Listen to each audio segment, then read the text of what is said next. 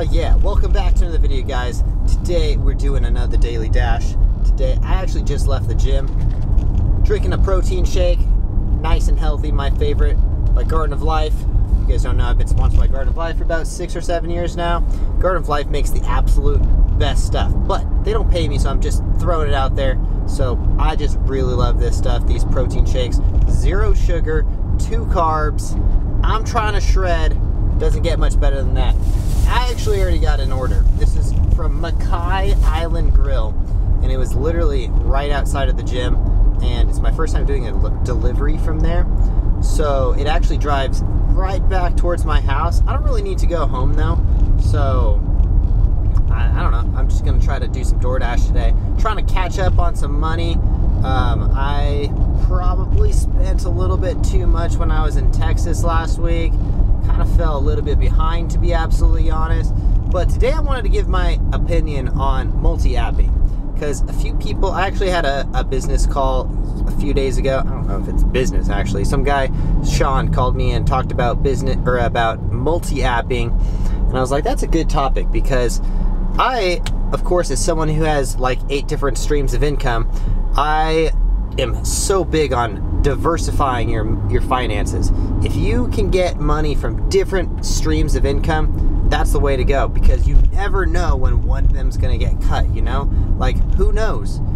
All it takes is one bad thing for DoorDash to just completely get tanked, you know? And I'm not gonna, I guess I probably shouldn't throw it out there, but I don't think that's gonna happen. But I'm just trying to give you guys an idea, because anyone can get deactivated on any day. It doesn't matter. All it takes is a really bad customer make a really ridiculous complaint about you or something, and you could get deactivated. Especially if you're a newer driver, I feel like you're more prone to get deactivated than if you're someone who's got like 3,000 deliveries like I do. So that's my opinion on multi-apping. I obviously do it, not very often, because I used to do it really often when I was doing full-time delivery, basically until COVID came around. Once COVID came around, I had bought this car. It's a really expensive car. It's a Ford Explorer Sport. Cost me way too much money, which means I drain way too much money when I'm driving around, so the wear and tear is too expensive for me to do delivery full-time anymore. But when I was multi-apping, I was making really good money. And the only reason I don't really multi-app is because I normally am vlogging my dashes nowadays. And doing 2 apps and vlogging at the same time, I've done it before. It's a little bit too much. And personally, I'd kind of rather just chill. I enjoy doing DoorDash because it's like chill. I can listen to podcasts, and like, I'm not in a big rush to do anything, you know? Like, it's just like, kind of, honestly, when I say it, like, I'm really like, it's kind of like a stress relief, you know? Like, sometimes I'll just be like sitting at my office and I'm like, oh, I've been staring at this computer screen for too long. So then I'll just go out and do some DoorDash, and it's kind of a stress relief. And when you're doing multi-apping, it kind of makes it a little stressful. Not saying that's a bad thing at all, though. I am a huge fan of multi-apping, and doing multiple apps at the same time is the way to go. And if you can get on, I've said it many times before, if you can get on as many apps as you possibly can, do it.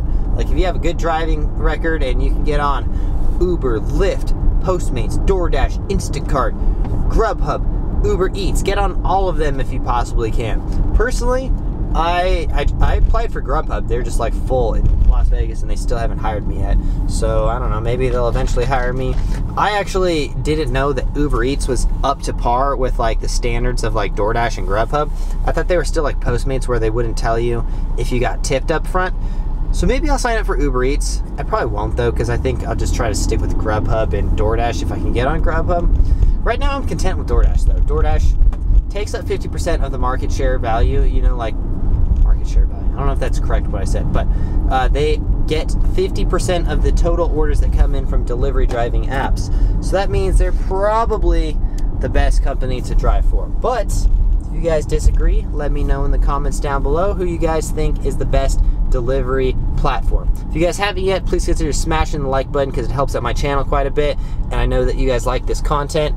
And if you smash the down like, then I know that you don't like this content. But just don't do that. I'll know if there's not, if 100% of the views don't have like buttons, I'll know that my content sucks. Just kidding. But seriously, guys got to get some of these protein shakes from Garden of Life. If you guys want to order from Garden of Life, use the discount code Ambassador20 or Ambassadors20. I'm not sure which one it is. Again, I don't get paid by them, so I'm literally giving that information to you guys because I actually really stand behind Garden of Life and all of their supplements. Like if you look at the ingredients, grass-fed protein, organic urethane, contains 2% or less cocoa, organic cocoa. Everything says organic behind it. So I know the products are probably a little bit more expensive than the typical stuff you see at GNC, but it's definitely much better for you and you're gonna feel a lot better. I haven't gotten sick in years and I've been taking these supplements for about 5 years, and I would probably say the last time I was sick was before I started taking all these supplements. I've basically been a Garden of Life science experiment for the last like 7 years or so. Okay. Delivering this order, and sometimes this happens, but they give you an order and the house is actually on the other side of that wall. Did that ever happen to you guys? Where they try to tell you to go to a place where there's some like, I don't know, the house is actually on the other side of the wall. So I'll be right back. I gotta go freaking do a U-turn and get back on that road I was just on. God damn it. We deliver into some high-end stuff. We got a double gate code. So I not gonna lie, I better get a damn post tip on this one. For me having to go through 2 gates, type in, or the first one, they have to have a password for me to get in. I think that's hilarious that you need a password. They're like, she's like, what's the password? And I'm like, I don't know. Is it like, I don't know, DoorDash? She's like, oh no, you need a password to get in. I'm like, oh, I've never dealt with that before where they give you a password. But anyway, so this is a nice, rich area. It's in the Southern Highlands Ranch area, right? Jesus, all these houses are insane. All right, I'll be right back because I got to type in the second gate code. Look at that. Double gated community. Here we go. Oh, damn. Not gonna lie. Pretty damn sure Graham Stephan lives up here because I know that this is the side of the mountain by the backyard that he lives in. Not gonna sound like a stalker or anything, but I do know that he lives up here. Anyways, this is goals right here. I'm gonna live up here, you know? It's right next to my damn house, but I don't have a gated community at my house. But I want one though, for that extra sense of security. All right, look at these houses. Look at that. Dude, that view is so dope from up there. It's probably better than the top of my freaking circus stage in the backyard. All these houses are exactly the same. That's kind of strange though. If I was like super rich, I wouldn't build the exact same house as my neighbor. I'd want it to be unique. And all these houses are literally exactly the same. Anyways, all right, be right back. All right, yeah, that house is dope. Do you guys feel more comfortable when someone is carrying a gun around you? Because the customer walked up to my car and he had like a gun. I personally am more comfortable in those situations, but I'm kind of like a gun guy, and not gonna lie, I carry a gun around sometimes. I'm not like one of the people that walks around in like stores and stuff with it though. Like if I'm like in a sketchy area or something, I will keep my gun with me. But do you guys get uncomfortable when there's like people carrying guns around you? I was just in Texas and everyone's carrying guns in Texas. I personally am more comfortable because I trust people. I'm very trusting. And I feel like if someone's carrying a gun around and they're showing it to you, they're probably not someone who's gonna like commit a crime against you or something, you know? And I feel like it's almost like having a bunch of cops around. So, I don't know. Let me know what you guys think. I personally feel more comfortable around, I don't feel comfortable around cops when I see them on the street. I'm like, ugh, because they pull you over some dumbass things. I've gotten some really dumbass tickets in my time. Like, second day of coronavirus. I was driving my Tesla on this street called Dean Martin. It's almost like a highway. I was going 7 over. I got a ticket for going 7 over. Second day of coronavirus after they shut everything down. No one was on the road or anything, and I was driving the Tesla. Those Teslas are too damn easy to freaking get a ticket in. There's no sound to them. But anyways, I don't know.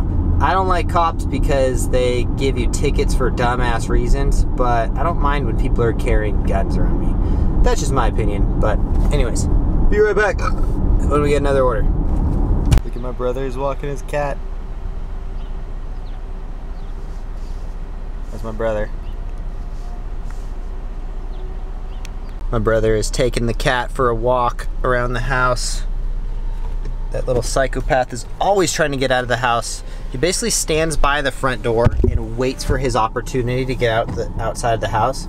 He like went outside one time and basically he's been obsessed with going outside since. We don't really have it, like, there's a street in front of us now, which not many people drive down, but it's still, with that whole coyote situation, we don't really want our cats outside, so. Anyways, I'm gonna grab some broccoli and guacamole for those of you who don't know what I'm talking about. Grab a quick snack and then continue on this dash. Try to get one more order at least. All right, real quick, just wanted to show you guys what I'm cooking because, say what's up, Genji.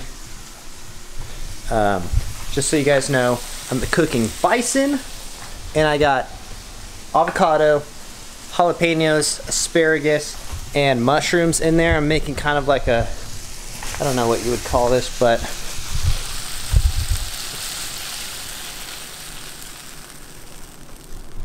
that is kind of how I cook my meals. I kind of just like make a ton at one time.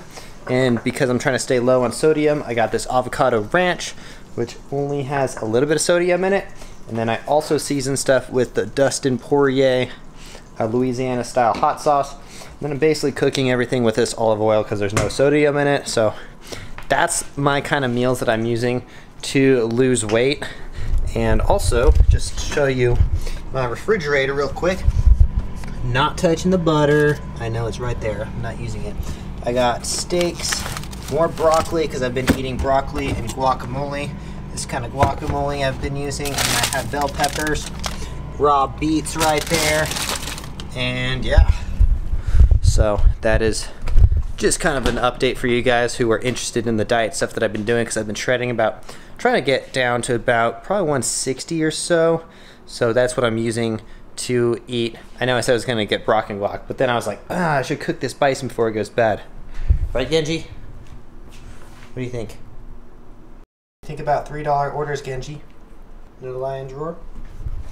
So this is basically what it looks like when it's done. What do you think, Genji?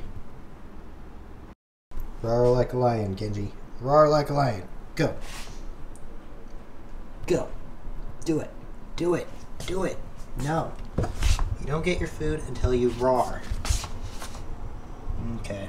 Alright, back in the car. Gonna drive back over to a good dashing area because I've told you guys before, my house is pretty far away from everything, so I don't really get any orders over here.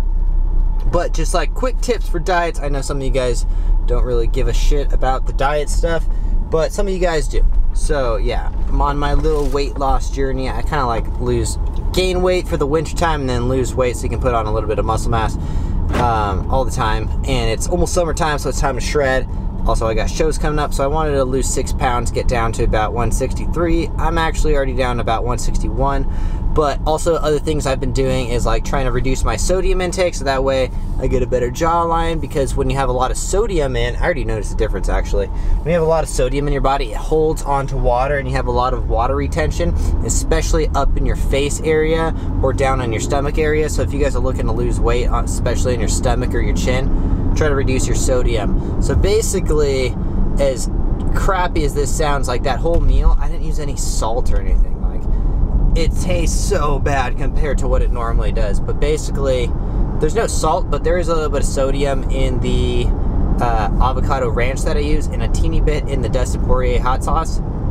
But basically, all I'm trying to do is up my fats that I'm taking, so taking more fats, because fat makes you feel satiated, basically makes you feel more full, so you don't feel like you're so hungry after. Like, if you eat a whole avocado for a meal, you're probably not going to be hungry after that, you know? Fats are very dense with calories.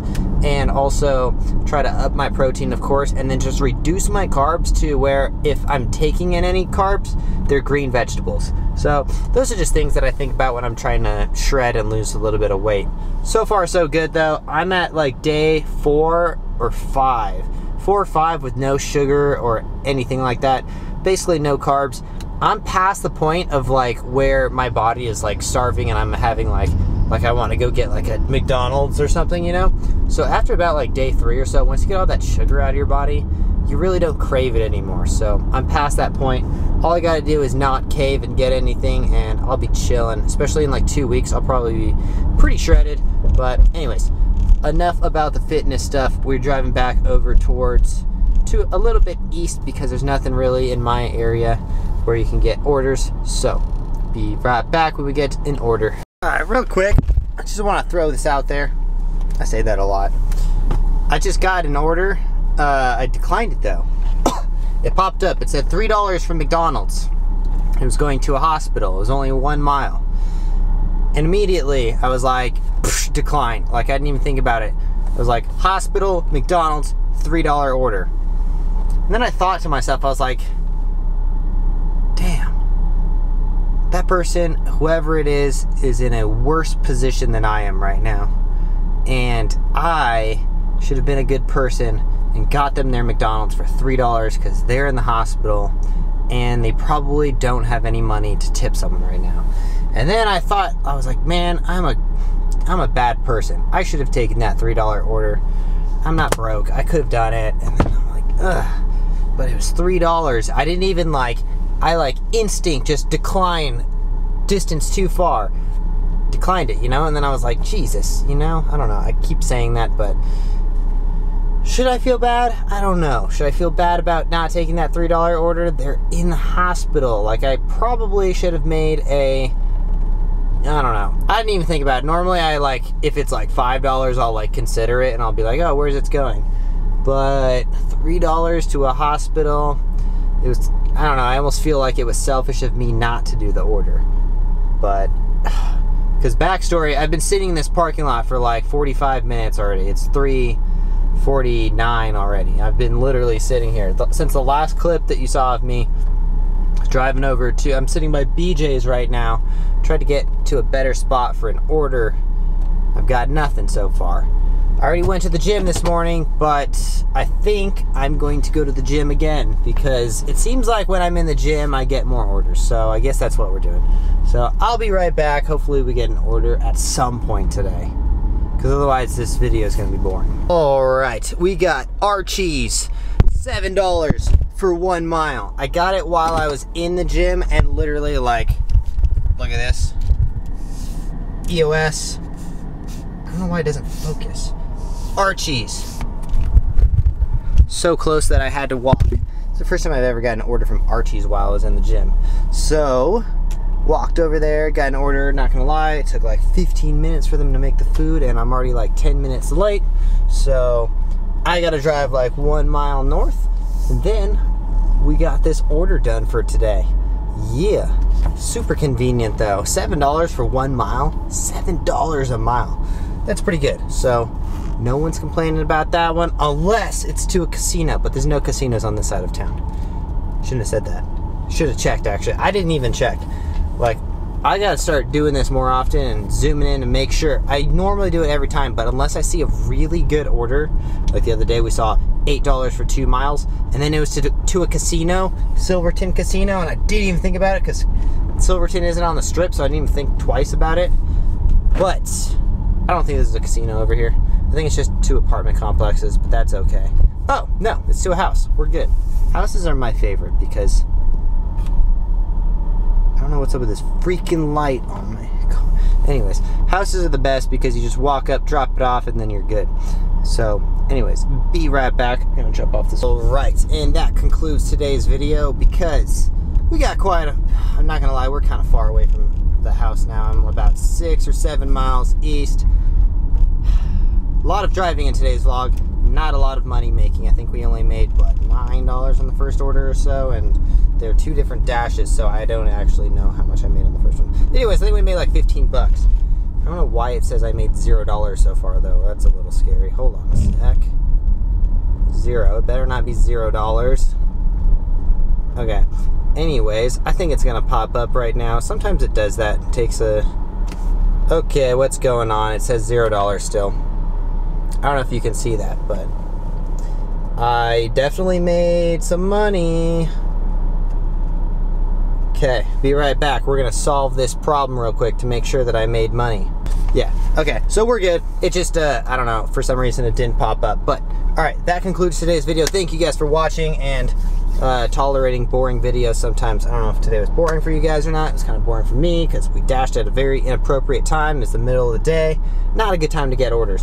But anyways, if you guys haven't yet, please consider subscribing to the channel because it greatly helps out me. Wait, no, like the video because that helps out me. Subscribe to the channel because it helps out you, because we're gonna get more informational videos coming soon. So thank you guys. We'll see you in the next one. Peace.